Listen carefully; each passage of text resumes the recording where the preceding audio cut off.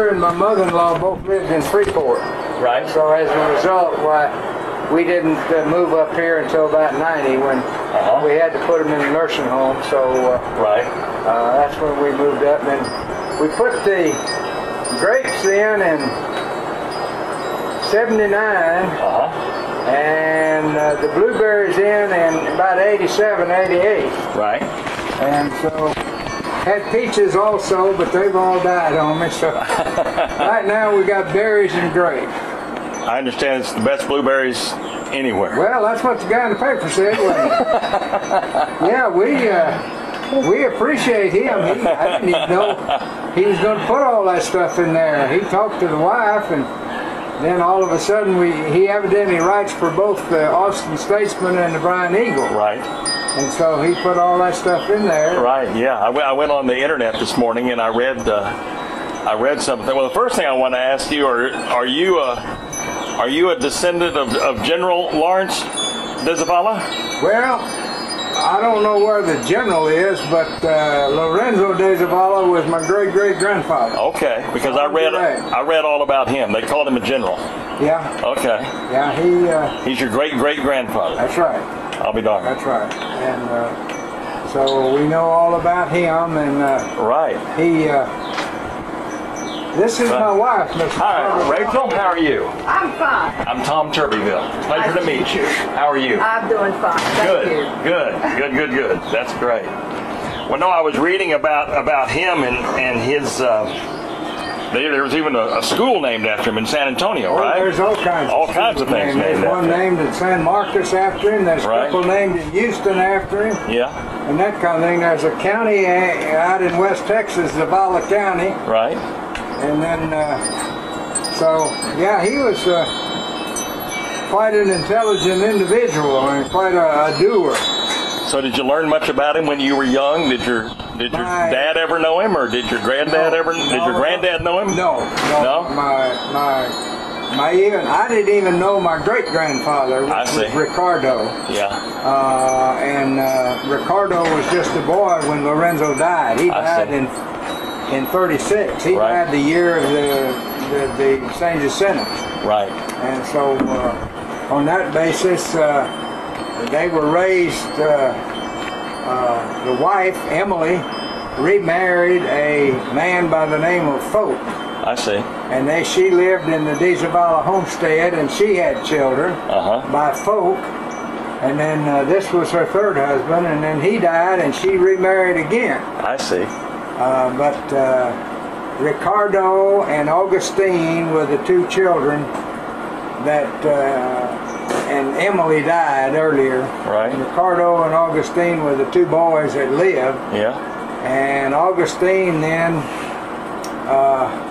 married and had Augustine Jr. and Mary and Adina. I see. And Adina was the one who saved the Alamo. She's the one that locked herself in the Alamo to keep the bulldozers from tearing it down. Right. Got enough notoriety to where they decided not. I remember that story. So that was a cousin, and she was a school teacher.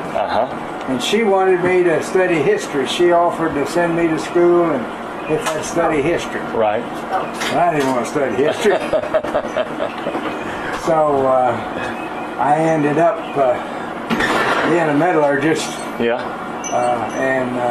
Well, tell me about where you grew up and all of that, and sort of how that led to your service and your military service, and sort of take me from there. My great-grandfather Ricardo was born at Lynchburg, which is right there at the San Jacinto battleground. Right.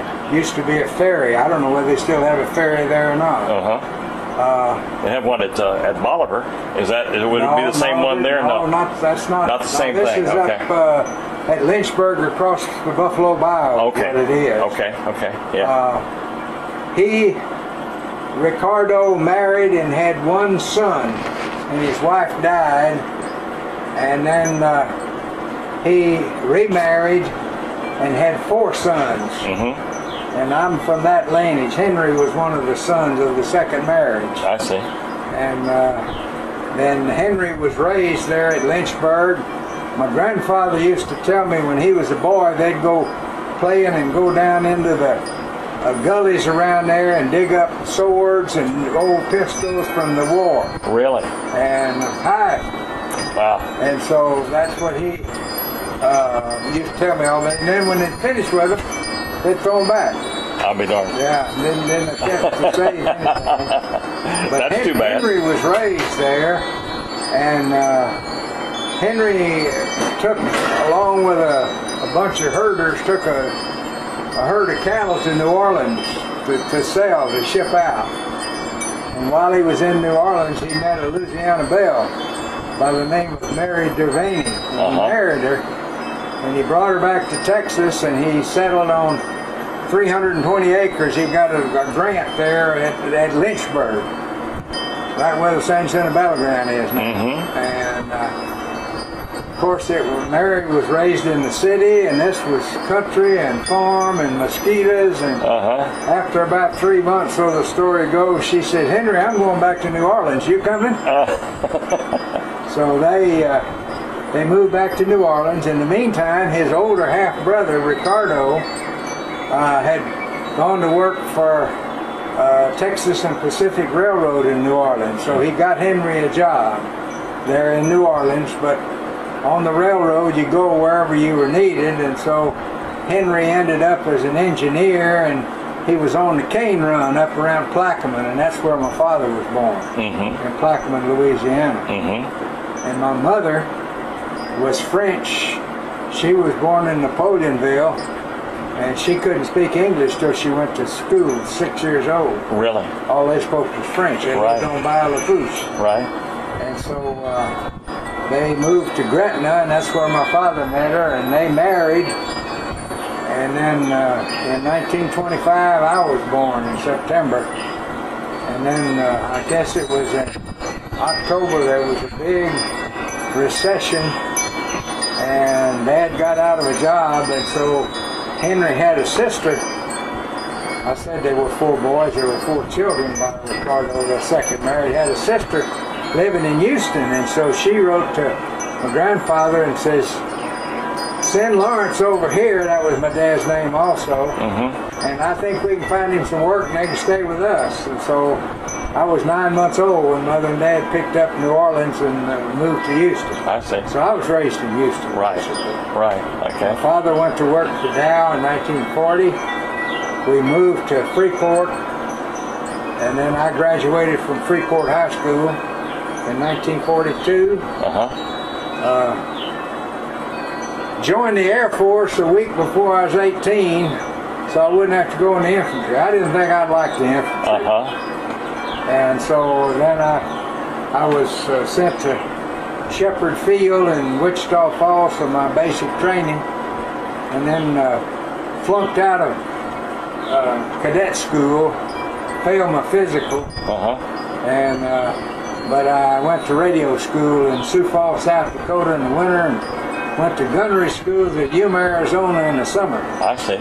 So then I was assigned to a crew, and we took our training at Marshfield, California. And then from March... What year would that have been now? Where are we? Oh, that was 1944. Okay. Yeah, 1944. I graduated from high school in 42. Right. And worked a couple of years on construction before I turned 18. Lied about my age, but I was big, so... Right. And of course, there were any warm body down in that part of the country that would work, they'd hire them because people were short in the war. And then in 1944, in December, I bought my wife an engagement ring out in California, and she and my mother and dad came out to visit me over Christmas in 44. They put us on a train, sent us to Hamilton Field, San Francisco, and hot dog, we're going to the Pacific. Then they issued us all Army wools and heavy clothing, put us on a train, and 8 days later we ended up in Newport News, Virginia. Oh, boy. That's not the direction of the Pacific. No, that's not. So they put us on we were there for 3 days, so they marched us and put us on a boat, and we took off on our own, SS America, no convoy or anything because it was a fast ship. It was faster than most subs. And so we ended up in Naples. And then I was sent to the replacement depot, and then I was sent to a bomber group stationed out of west of Brindisi. In Italy? In Italy, in the Adriatic. And the procedure was when new crews came in, the pilot flew as a co-pilot with an experienced crew for 2 missions. And then he took his crew from then on. He was, so he had experience, 2 missions. Right. So we flew then out of Italy into Germany and to... You were a radio man, right? I was radio operator gunner. Radio operator gunner. On what kind of airplanes? B-24. B-24s. Yeah, the B-24. 4-engine, right. Twin tail. Right. And so... right, I think one of those landed out here at Easterwood, last a month or so ago. I didn't get a chance to go out and see it. Right. But we flew 19 or 21 missions as a crew, and then the war was over in May of 45. Right. Our pilot came by our tent one day and said, "Say, I got a chance to get a brand new 24, never been in combat. We're going to fly it home. Y'all want to go?" "Damn right, let's go." So we flew from Italy to Marrakech, Africa, stayed there a couple of days, flew from there to the Azores, stayed overnight at the Azores, and then from there we went into Ganderfield, Newfoundland. And then from Ganderfield, Newfoundland, we flew to Bradley Field in Connecticut. Right. And we were so concerned about, all of us had been issued a brand new 45 automatic when at San Francisco, and we all wanted to keep them, of course, and of course the government didn't want you to do that, but they were getting pretty horsey about stripping you down when you came back. So we all landed in Bradley Field, and we got into the hangar with all our satchels and suitcases and bags. And the guy said, "What you don't want, put in that corner. What you want to keep, take with you. Goodbye." So I liberated my 45, and then about 8 or 9 years ago, had a Mexican man working for me that stole it. Oh, really? He stole a bunch of my guns. Oh, my goodness. I had the serial number, and I still keep the serial number active from a stolen thing. But anyway, it was a Colt 45 patent, but it was made by Singer Sewing Machine during the war. I'll be darned. Huh. So, well, tell me about your mission. You said 24 missions? How many missions? 21. 21 missions. We flew into Yugoslavia. We flew into Austria, Linz, Austria, Vienna, Austria, Wiener Neustadt in Germany, a couple other places in Germany, Zagreb, Yugoslavia. I can't remember them all, but we were flying as part of the 379th Bomb Group, and we'd fly out over the Adriatic and then go straight up the Adriatic over the water until we get to whatever point they wanted, and then they'd head inland. And what were your missions? Mostly rail yards and bridges.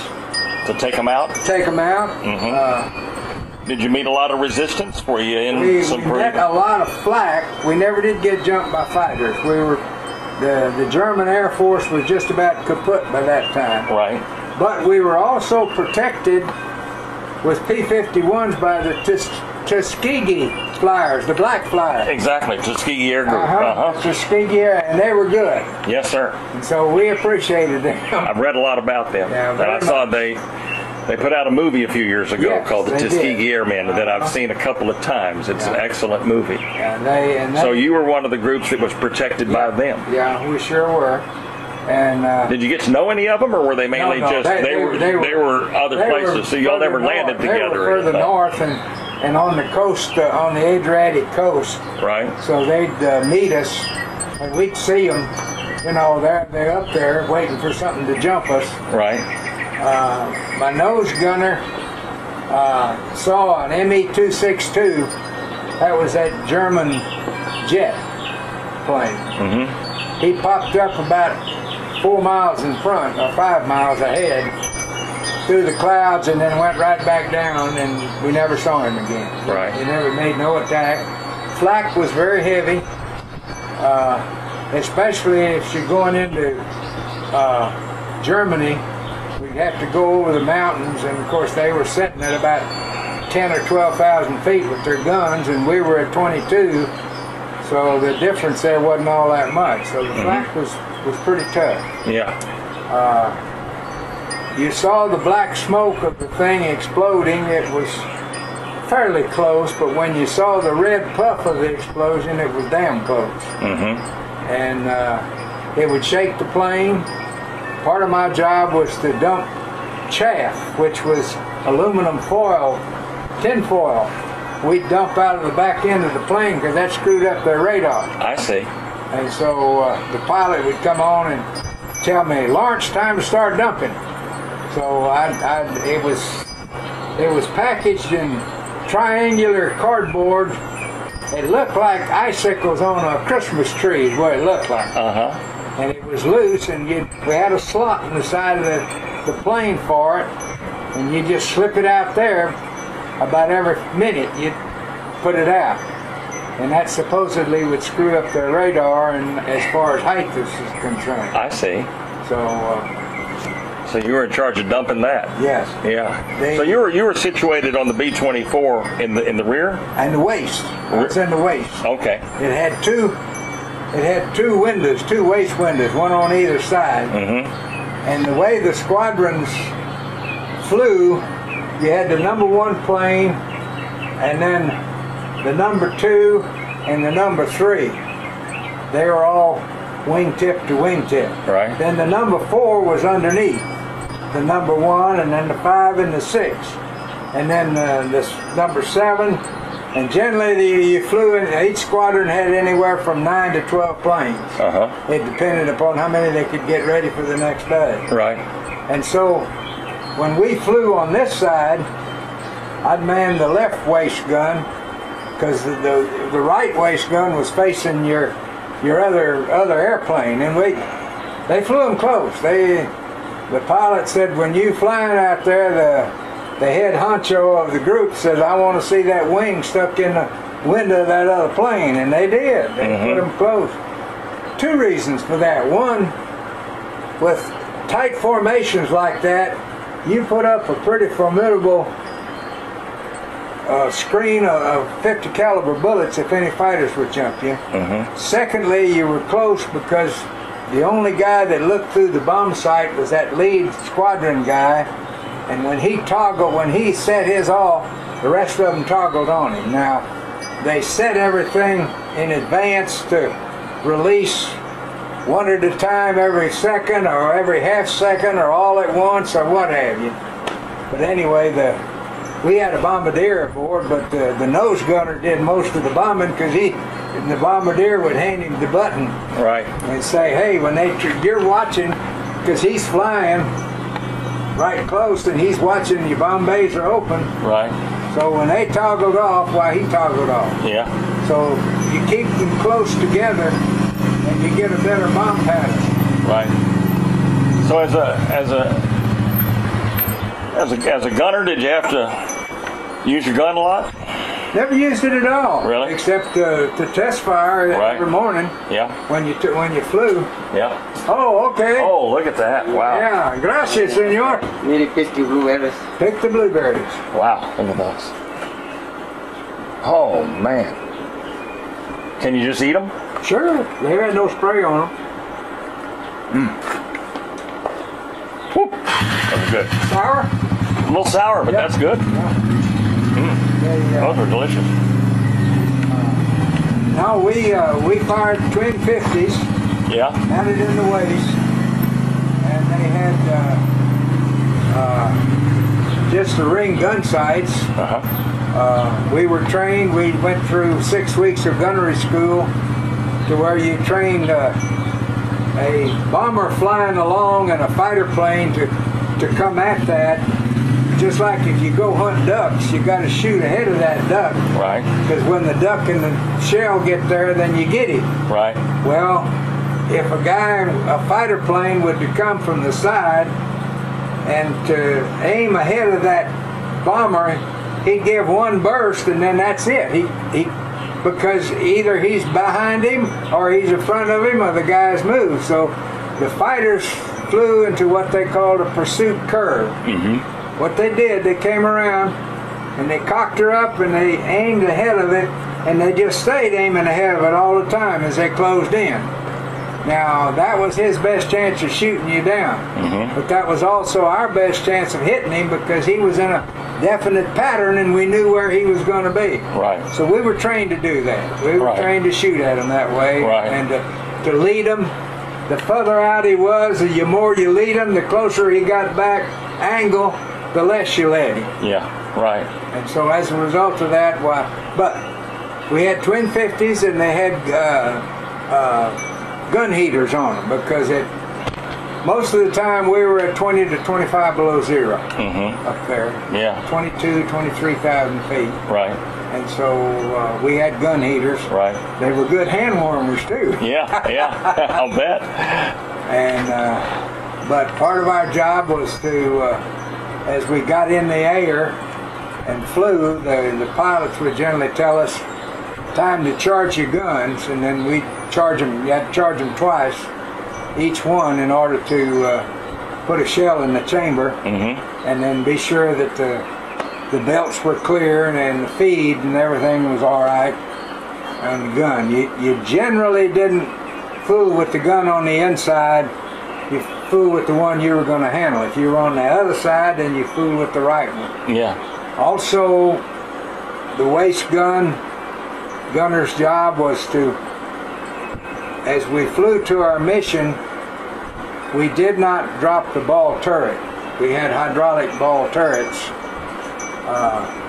Hydraulic mean they were operated hydraulic, but you had to hand pump them. So we did not drop our ball turrets until after the rally. After you dropped your bombs and the group rallied, then you dropped, my job was to get the ball turret gunner, get him situated in there, get him hooked up, okay, lock him in, and then let him down. And all it was a matter of letting the hydraulic pressure off, and then he would drop down. I see. And then once we reached in 10,000 feet on the way back, then my job was then to pump him back up and let him out. I see. So most missions lasted anywhere from 10 to 14 hours. I see. They were long. Yeah, they were. And then where were you stationed at this time? Where'd you go back to? We were stationed at a little Italian town called San Pancrazio, which was due west of Brindisi, about 50 miles in the heel of the boot. You know how Italy's in the boot. Right. Brindisi's on the Adriatic, and we were west of Brindisi about 50 miles. I see. We had 4 squadrons to the group. We were the only group on this airfield, and we had mat runways that, these steel mats had locked in, and that was the runway. Right. We were in the midst of a vino patch. Yeah. There were grapevines all around. I see. And so then when they sent the 379th back, our crew was in the middle. They sent the 4 lead crews that had the most missions, and then the 8 crews that had none or very few missions, they sent them back to training 29. That was it. So we were right in the middle. I see. Each squadron had up to 12 planes. Each squadron had up to 30 to 40 crews. So you flew every 3rd day, about is what it amounted to. I see. If they managed 12 planes, then you flew every 3rd day. If they managed just 8 planes, you flew every 4th day. Right. The weather knocked you out, why you skipped a day. Right. And of course we were there in the wintertime. And what was the weather like? I mean, was it cold? Yeah. We were in a tent. We had tufa block. We were in the country. They dug a lot of tufa block, which is 8 by 8 by 16. It's like a concrete block, but it's pumice stone, and they dug it as bricks. And then what we'd do, we'd stack it up 4 foot high and then put a tent, post in the middle, and put a tent over that. And so we were, for heat, we had a 2 5-gallon cans with the bottoms cut out and welded together, and a metal saucer in the middle with a oil line going in there dripping oil. Right. And when we'd run out of oil, heating oil, we'd go steal 100 octane gas, and that made it pretty dangerous, but it kept you warm. Right. Right. So now, most of your missions were into Germany, or most where were of they our into? missions were into Austria. Austria. Okay. Linz, Vienna, and then Zagreb, which is Yugoslavia. Right. And then any number of towns and communities around there in Austria where they had rail yards. Well, less the oil fields were destroyed and taken by the Russians by the time I got there, so we didn't fly that mission. So your missions were more to cut off their supplies, their travel. Then toward the end of the war, we flew a number of missions into northern Italy trying to bomb bridges and so forth to keep the German from retreating, right, so they could trap them in there. I see.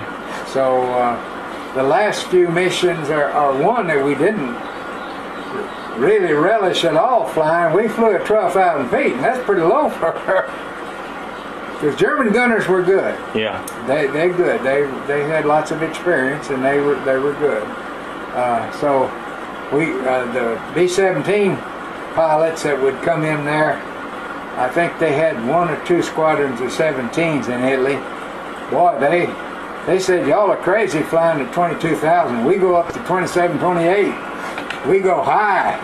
Makes it harder for them to hit us. Right. But at any rate, we flew in northern Italy, and then when the war was over, that was the only time that our crew dreaded to fly. We were ready to fly every day if they would let us. But toward the end of the war, we could see it was just about over. And here you go up on a bombing mission on the front lines, and you're flying at 10 to 12,000 feet, and you get shot down 3 days before the war's over. That don't do very much for you. No. So but we did. We flew. Yeah. So you were lucky. Yeah, we were. Yeah. I was very lucky. Yeah. Nobody on my crew ever got hurt. Yeah.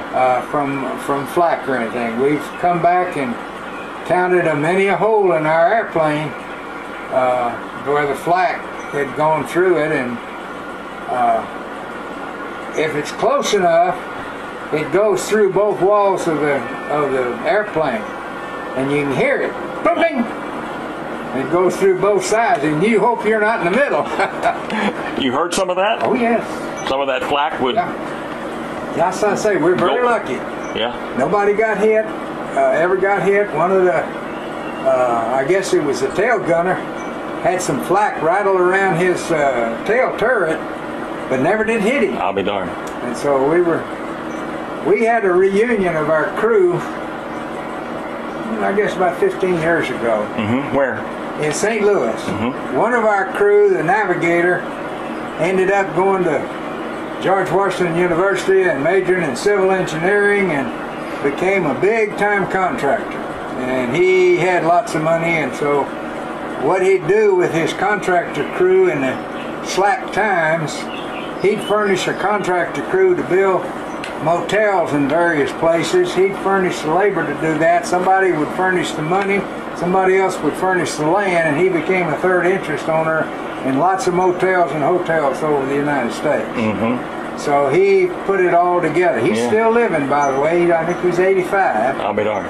And I still hear from him every Christmas. His name was Jones. Yeah. And we had it in St. Louis.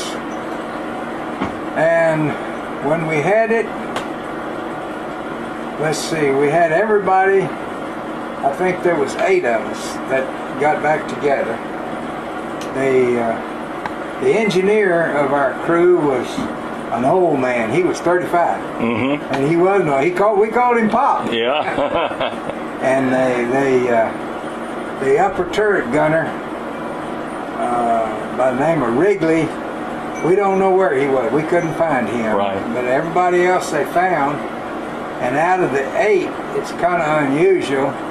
I think it's unusual. Out of the 8 that came back from overseas, Pop got killed 2 years after the war was over. He was a pretty heavy drinker. And he ran into a train, or a train ran into him. But out of the 8 of us, 7 of us got degrees. I'll be darned. Pretty unusual. Yeah. One of them stayed in the service, Right. the co-pilot, and retired as a lieutenant colonel. Right. The rest of us all got out and went to school. So you came back home to Texas? I came back from Bradley Field. They sent me to Fort Sam and gave me a 30-day furlough, and that's when I got married. I see. I got married, and I got home about June the 10th and June the 16th. 45? Yeah, 45. I asked my wife, I says, what do you want to do? You want to get married? She said, I'm ready. So we got married and had our honeymoon and ended up at a little place up in Kerrville, out of Kerrville, Heart of the Hills Inn. I know exactly where that is. When we got there, there were 7 honeymoon couples. Is that right? And then I had to go back to California for reassignment, and I felt I was going to be assigned to 29s and go to the Pacific or go to training.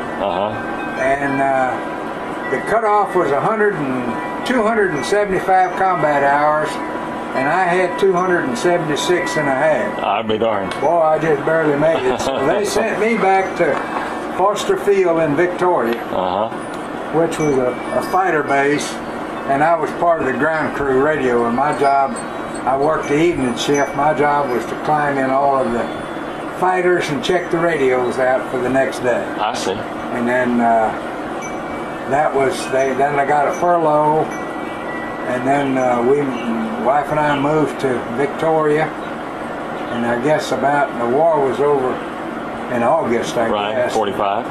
And we were very fortunate with the Air Force. If you flew over and bombed into an area where they gave a battle star for, if you flew in that area and dropped bombs during a particular time, you got a battle star.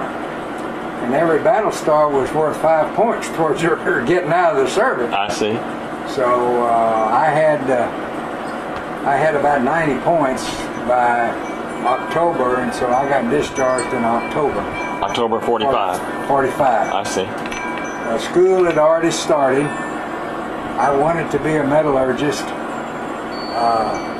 2 schools in Texas offered that. A&M was one of them, and UT El Paso was the other. I'd had my belly full of the Army. Right. I didn't want, but I also realized, and I didn't have to get into the Corps. Right, because I'd already been in the service. Exactly. But I felt if you went to A&M and you didn't go in the Corps, you missed most of it. Right. So I decided not to go to A&M. And so you went to El Paso? El Paso. And didn't know a soul out there. And wife and I loaded up a little 36 Ford coupe, and away we went. She worked and put me through school. My oldest child, my daughter, was born out in El Paso. Yeah. And then I went to work part-time, or after I graduated there. I graduated in 49, in the summer of 49. I had one chemistry class that I had to get before I could graduate. And so I finished up that summer and then graduated in August. I was an only child, and my mother and dad looked forward to their only son walking across the stage for getting his degree. So we all went back out to El Paso, and I sent out 27 resumes to various companies looking for work. In those days, you didn't have the placement office at the college. Right. And so I just found names and wrote to them and sent my grades, copies, and information, and a resume. Got one offer of a job in Salt Lake City with steel company. Forget the name of it now. Allegheny Ludlam Steel in Salt Lake City, Provo, Utah. Offered me a job as metallurgist C in their rolling mill. At shift work, but it was at so many dollars, so much money. And I wrote back and asked them what was the chances for, how long did you have to work on shift work, and what were the chances for advancement. And I got a nice letter back from them saying the job we tentatively offered you has been filled by a local man. Thank you. So I took both the letters. The one they offered me the job, it was a complete offer, pride, money, and everything. Where to report to. I took them both to my dean of engineering and showed them to him. And he said, Lawrence, you can hold their feet to the fire if you want to with this letter. Right. He said, they'll have to hire you. Yeah. He says, I wouldn't give you a chance to the 2 hoots in hell if you go to work for them, if you force them. So I said, okay. So then graduation night at the reception after the graduation, he saw me. He said, well, where you got a job? I said, no, I don't have anything yet. He said, well, I hear Phelps Dodge, just a local copper refinery there in El Paso, are looking for folks. So he said, why don't you give them a call? So I did. I called him, and the guy says, I guess it was an afternoon I called him, and the guy said, yeah. He said, why don't you be out here by about 7 o'clock and bring you lunch? If we hire you, we'll hire you. So, man, that's great. Went out to Phelps Dodge, talked to the doctor. He took all the vital signs and everything, and then he says, step up on this stool 10 times for me, would you? So I did, and he listened. He said, sit down for a minute. He said, step on the stool again. I did. He listened. Third time he did, I said, what's the matter, Doc? Something wrong? He said, yeah, you got a heart murmur. I'm sorry, son, but we can't hire you. Oh, my. Oh, my God. Here I spent 4 years going to school and everything, and then come out and find I got a health problem. So I went back home, and both my wife's parents and my parents were there. And they, what's the matter? And I told them, and we all like to have a hissy.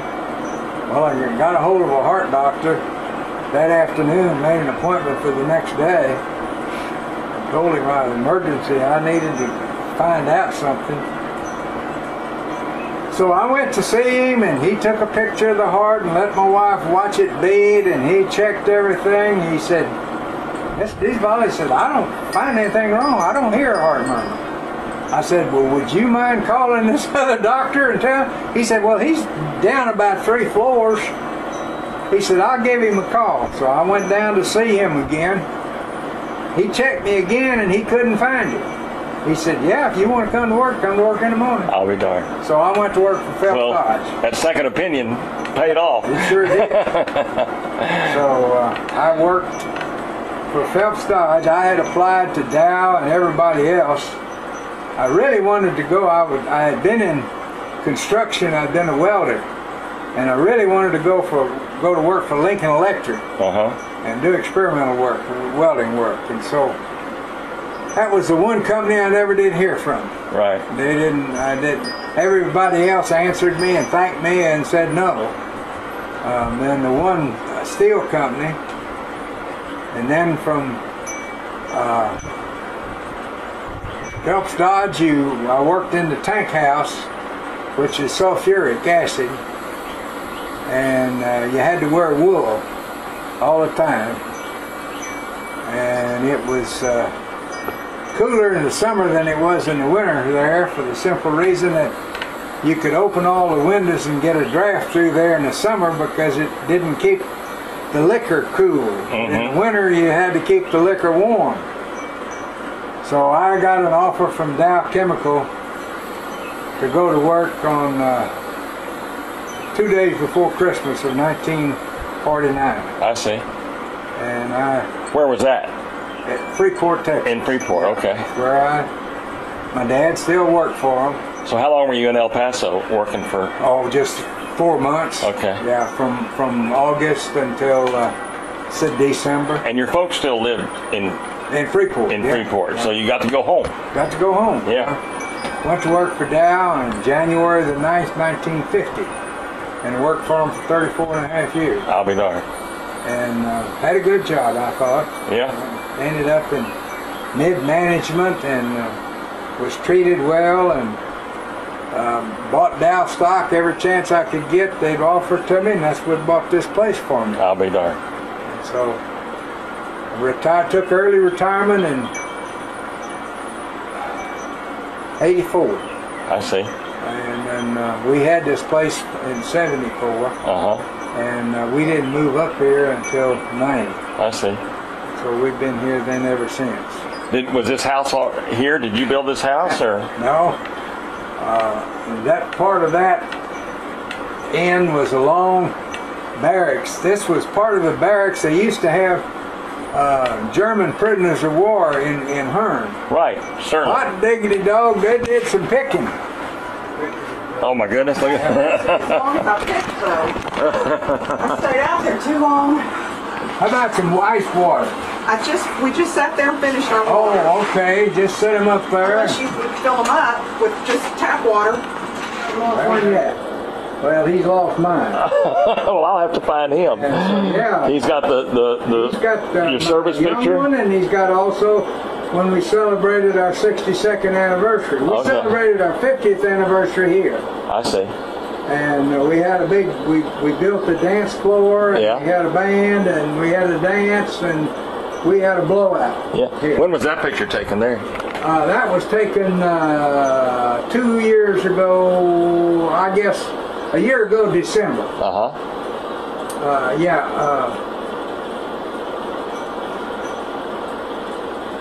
Can never call his name. Local guy. Used to work at A&M. Used to be Uh-huh. The photographer, you mean? the guy that wrote the article. Oh, Jerry Cooper. Ed Cooper. Oh, Ed Cooper. Okay. Ed Cooper. Yeah. He used to be public relations at A&M. He Right. was the president's liaison man or something like that. Yeah. So Ed's done a number of articles on us. In fact, he put us in the Franklin News Weekly here Thursday a week ago. Yeah. I didn't know he was going to do it. He came out to buy some blackberries, took a couple of pictures, and wrote us a nice article. Then this one showed up in the Bryan paper. Yeah. I've been getting all kinds of publicity. It's great. So how do you know Uncle Al Hansen? You know Al? Because Al's the one that told me about you. I know. Yeah. Al called me when my picture, Youngkins, appeared in the paper. Right. He went to radio school at Sioux Falls, South Dakota also. Right, okay. But he was a year ahead of me. Okay. And then so I stopped by, he told me where he lived, and I stopped by to visit him, called him one day. My wife had a dental appointment, so while she was there, I called him, and he said, yeah, come on by. He's something, isn't he? He's a character. character. Yeah, he really is. Yeah, that's I met a lot of veterans on his porch. Yeah. Back there. Yeah.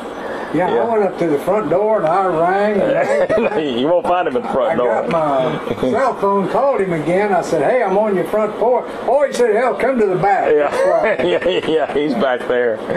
Was there anybody else there when you went? No, nobody was there. Oh, you must have gone a little later in the day, I guess. Oh, it was 9:30. Was it? Well, yeah. Earlier in the morning, you'll find Dr. Cooper there and some other people that are there. He's my doctor, Dr. Cooper, and had a guy come by this morning that he came to pick blueberries. He lives in Bryan, and I noticed on his bumper he said the pilot's class of 1944. And I figured he was Air Force, and I told him, I says, what did you fly in? And he said, well, I was a B-24 pilot in the 7th Air Force in the Pacific. I said, oh, I was a B-24 radio operator gunner in Italy. I'll be But darned. I had so damn much business this morning, we really didn't Get a chance to talk. visit. Oh, my goodness. He wrote down his Name and everything? Oh, yeah. And where's he from? In Bryan? Brian, yeah. What's his name? Mike. Well, let's see. He said he put down a B-24 pilot. Yeah. Bill Woodings. Bill Woodings, okay. 2627 Lochinvar Lane. B-24 pilot. Yeah, he's a B-24 pilot in the 7th Air Force in the Pacific. Bill Woodings on Lochinvar and Bryan. Bill Woodings, okay. You want to write that down? No, I've got it here. I Okay. just set it All here right. into my recorder, so I might give him a call and get him. You know, I just saw a name of a person I know, and I saw her when I was driving in. Kathy Lyles. Kathy Lyles? Yeah, you know, she passed me when I was driving out, and I looked over there. I said, "That's Kathy Lyles." So Yeah, well, I know her. Kathy is the daughter of good friends of ours. Her mother and dad is Stavaniches. Uh-huh. You know, they have their Right. Yeah. tractor place in Normandy. Yeah. Yeah. Well, I saw Kathy, yeah, and I think Kathy's doing well now. Oh, yeah, I think she's doing very well. I think She fought that bout with well, cancer and she just sure doing did. great. She yeah. sure did. I think she and Sonny are both doing well. She and her husband are both doing well. Well, this is great. You know where we're taping this thing? Do you know No. Texas A&M very well? No, sir, not a bit. Okay, well, I'm gonna